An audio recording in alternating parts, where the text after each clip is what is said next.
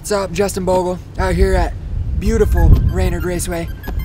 Got Geico Honda out here, my mechanic Hutch. Got Colt Nichols out here trying to help me out with my riding. Just out here, came back for the week, trying to get some testing in, get a little bit of motos, and get ready for outdoors, man. It's a long, hot summer, so trying to make the most of my time.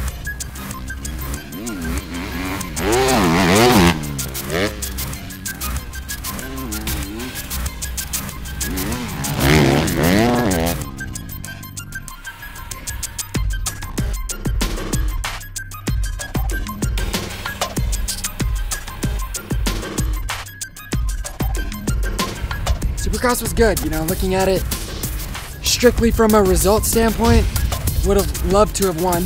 Obviously I had a #1 on my bike and the goal is always to win the championship, so to come away with that second, I was on the podium every round but one, got a win.